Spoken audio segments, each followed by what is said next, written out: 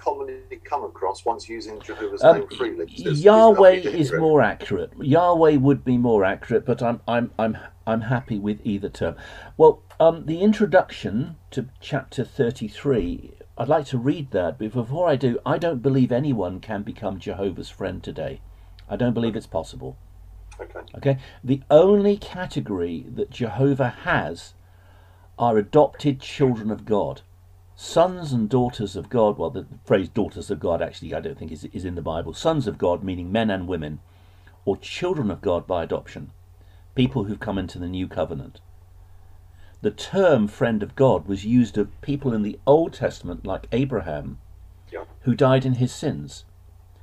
But unlike wicked people like Ahab and Jezebel, Abraham died trusting in the Messiah who was to come. So when Christ rose from the grave, his righteousness was imputed to Abraham, Abraham's sins were imputed to Christ, and Abraham ceased being a friend of God at Christ's resurrection. He then came into a much closer relationship as a son of God by adoption. So, absolutely spot on. So Abraham's the only one referred to in the Bible as being God's friend. Yeah. My friend Abraham, didn't he? However, the Bible, as for instance Psalms 25:14, does talk about that's you haven't listened. I'll read it. But Psalm 25 is 1,000 years before Christ's death, burial, and resurrection. Yep. After Christ's death, burial, and resurrection, I want you to show me a New Testament verse where people come to faith in Jehovah or in Jesus, not as sons of God, but as friends of God. Okay, I'll just read it. Jehovah wants you to know him better. Why? He hopes that the more you learn about his personality, his ways, and his purpose, the more you will want to be his friend. Can you really be God's friend? Psalm 25:14. What can you do to become his friend? The Bible answers those questions and reveals why friendship with Jehovah is the most important relationship you can have. Now again, where in the New Testament, after Christ's death, burial, and resurrection, do we find people coming to faith in the New Testament period as friends of God, not as sons or daughters of God or children of God by adoption? So that term is not used in the New Testament. In fact, the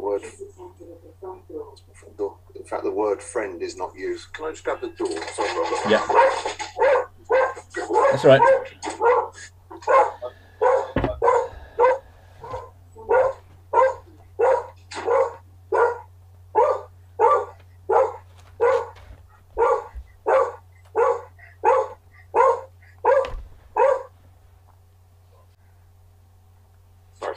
Sorry about that. There's a problem when no one else is in. That's okay. It's the dog food delivered. That's why he's particularly excited. Oh, I see. Where were we? Oh, yeah. So the word friend is not used in that connection in the New Testament at all. However, can you not be a son of God in New Covenant, etc., these other relationships, and also be a friend? No. The term friend of God is used in the New Testament once. It's used, however, in a past tense of Abraham at James chapter 2, verse 23. There is no verse. The relationship that God has now is with his children, with adopted sons of God. The term friend of God is not used. Now, it's used in Jehovah's Witness theology, I think, because you've got to, if you believe the people are going to heaven, the 144,000 who go to heaven are sons of God, children of God by adoption in the new covenant, and you believe that the ones who are resurrected to the earth have no covenant, you've got to call them something. So I think they've scraped around and looked at the bottom of the barrel and they found this phrase, friend of God. So they said, well, we'll call the ones who go to heaven children of God, and we'll call the ones who live on the earth friend of God. That's why they adopted that, I think. But what is a friend, Robert? How do you describe a friend? People who are part of God's family have a closer relationship than a friend. There are no friends of God to date. Now, if I'm wrong, show me it from the Bible. Okay. Because I have gone round and round and round and round and round for hours with Mormons and Christadelphians and Seventh-day Adventists and the worst of the bunch, the born-again, spirit-filled, tongue-talking Pentecostals. They can talk and talk and talk for hours, and they will never show you any Bible verse, but they'll say, well, I reason here and I reason here, and if that, then that, and if this, then that, and if that. And 3 hours later, they're still talking and they're still reasoning. They don't ever show it to you from the Bible. They just talk and talk and talk like salesmen who just won't give up. Okay. Well, we hope. And you need to show it from the Bible. So as you already know, the term friend is not used frequently in the Bible. Abraham's the only one referred to as a friend. However, isn't a friend someone who's there for you, who has common interests, who shows love for you, is there to support you? So in what way is Jehovah neither a friend to ones who serve him or the ones who serve him showing a friendship toward him? It's irrelevant. People in the new covenant are children of God by adoption. It is a much closer relationship to be part of God's family. Okay, we don't become gods. We don't become little gods like the lunatic TV preachers claim, but we become adopted children of God, sons of God by adoption in God's family. That's a much closer relationship than a friendship. So absolutely. So being a son, being a daughter is closer friendship than a friend. But can you not be both? No. I'm friends with my dad. I'm very close with my dad. No. Good friends. God is not your dad. When God uses the term friend of God, it has a specific meaning. It's used of Old Testament saints who died in their sins, but God was going to redeem them, apply the grace of Christ to them, impute the righteousness of Christ to them. Christ would take their sins unto himself at his resurrection. So in other words, Abraham would be saved at Christ's resurrection. And that's the meaning of friend of God. It's got nothing to do with a great crowd who are going to live on an earth having this title of friend of God. Irrelevant of a hope, irrelevant of where your hopes, whether it's a heavenly or earthly hope. There is a prospect of proving yourself as a good friend to Jehovah, the same way as you prove yourself as a good friend. Jehovah will reject you. No, Jehovah will reject you. He will have nothing to do with you whatsoever. He will not listen to your prayers. He will ignore you. Pardon? The most loving being in the universe, who's looking for ones to serve him. Surely ones who prove themselves righteous, doing the best they can. No. There's not prove themselves. No, absolutely not. It's impossible. It's impossible for you to prove yourself to Jehovah God. The only thing Jehovah recognizes is the work of Jesus Christ, Christ's righteousness imputed to you and your sins imputed to Christ. It's a technical term. It's called double imputation. And people who have experienced that, Christ's righteousness imputed to them, their sins imputed to Christ, they're in the new covenant, and they are indwelt by the Holy Spirit, who is the seal of that new covenant. I think that's Ephesians 1:13, I think. Without wishing to be too technical, if the Holy Spirit is in you, then the Father and the Son, as well as the Holy Spirit, indwell you. I actually changed the Alpha course because they got that wrong on the Alpha course. And I wrote to Nicky Gumbel, never had an acknowledgement from him. But when I looked at the Alpha videos, when they revised them, that particular point where he said Christians only had the Holy Spirit inside them, he changed it. He then said, I wish to make it very clear, and he repeated himself. He said it twice. Christians have not just the Holy Spirit, they have the Father and Son and Holy Spirit indwelling them. 2 Corinthians 13:5 is very insistent. You can tell if you are a true Christian or whether you're going to be disqualified. Is that verse again, Robert? 2 Corinthians chapter 13, verse 5. 13:5. Okay. So keep testing whether you're in the faith, keep proving what you yourselves are. Do you not recognise that Jesus Christ is in union with you, unless you are disapproved? If you go to the Kingdom Interlinear translation, the word union is not in the Greek text. It says, do you not know yourselves that Christ is in you, unless indeed you are disqualified? That means disqualified as a Christian. So anyone who doesn't have Jesus Christ, And that doesn't mean the flesh of Jesus Christ. It means Christ's divine spirit, who is the Spirit of God is Father, Son and Holy Spirit. Anyone who doesn't have Christ inside them is disqualified as a Christian. And the fact that a person has the Father, Son and Holy Spirit indwelling them is a sign of the new covenant. It's prophesied in John 14:23. This was another verse that helped me out of the oneness movement, because oneness, which is a form of modalism, teaches that Jesus is the Father. It teaches the heresy that God is one person, who at one time is Father, another time is Son, and another time is Holy Spirit. So Jesus is the Father in modalism. And John 14:23, it's speaking prophetically. It's speaking prophetically of after Christ's death, burial, and resurrection, talking of Pentecost. If anyone loves me, he will keep my word, and my Father will love him, and we will, first person plural, come to him and make our home with him. Oneness Pentecostals teach that God is one person. So if God is one person, why is the first person plural, we will, applied to the Father and the Son used here, of the Father and the Son indwelling us?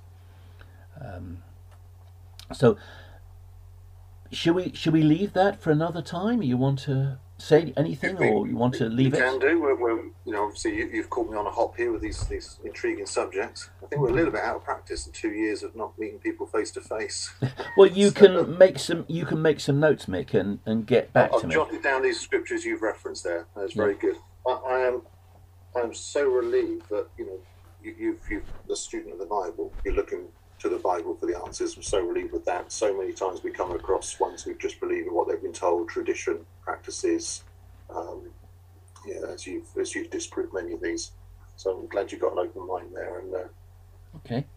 So that just referring to that John 14:23, talking about Jehovah's friendship there. We're talking about love.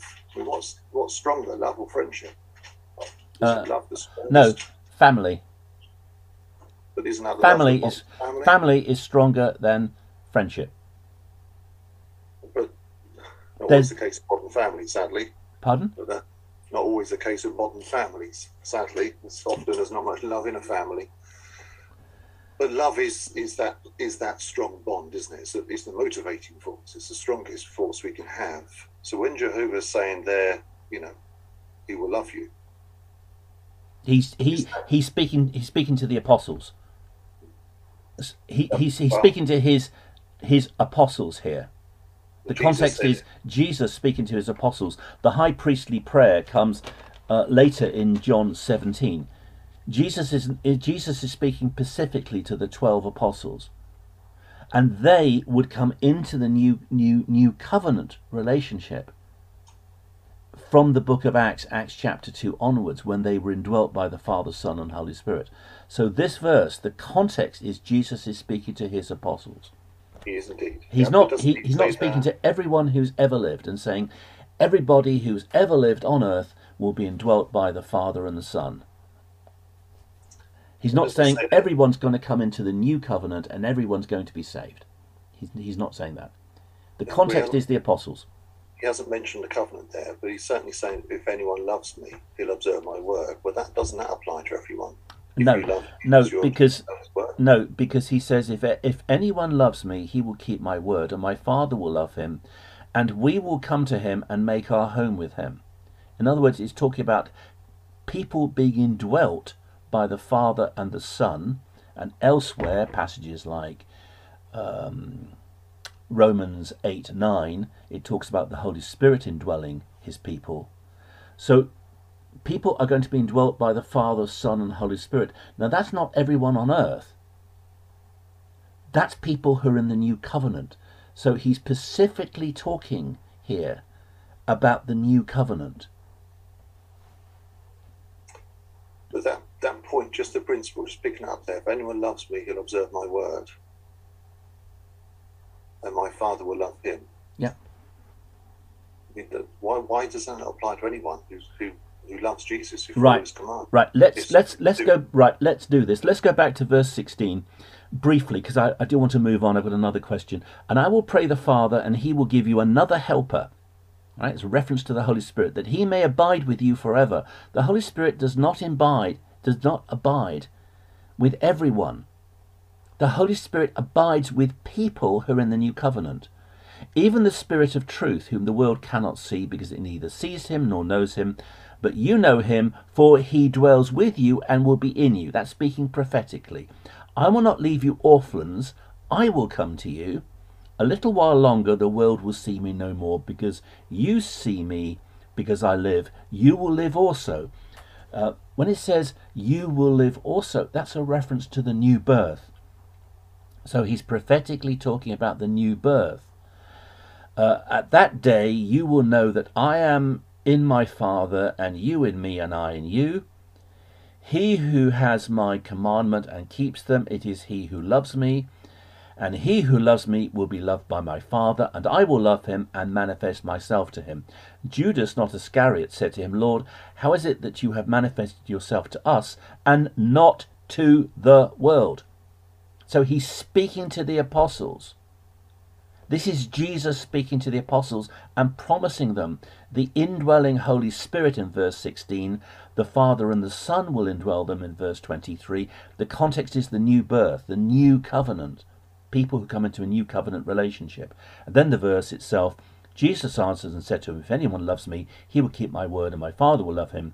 We will come to him and make our home with him. And then it goes on in verse 26, but the Helper, the Holy Spirit, whom the Father will send in my name, he will teach you all things. He will teach you all things, prophetic of the indwelling Holy Spirit from Acts chapter 2 onwards. Could we leave that for another time?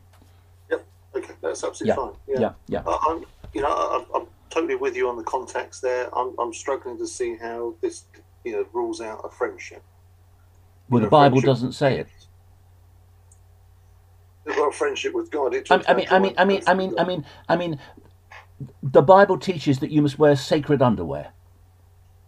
You must have sacred underwear, basically large boxer shorts with a compass and a square on them, right? Because that's what the Mormons wear. Now, they could talk for hours about this, but there's no verse in the Bible that specifically says you must wear sacred underwear. It's all inferences and out of context verses. Okay. There's as much proof for being a friend of God as there is for sacred underwear. You have to show a verse that says that. So, mention, I know you're looking at New Testament, looking for scriptures there, but, looking at the Hebrew scriptures, Psalms 25:14. Yeah, that's 1,000 years before Christ's death, burial and resurrection. People became friends of God in Psalms 25, 1000 BC. But they didn't become friends of God after Christ's death, burial and resurrection. When Pentecost happened, okay, I've kept saying Christ's death, burial and resurrection. Let's say Pentecost. From Pentecost onwards, no one becomes a friend of God. And if I'm wrong, show me where I'm wrong. Let me do some research. Yeah, I think that's probably the best thing.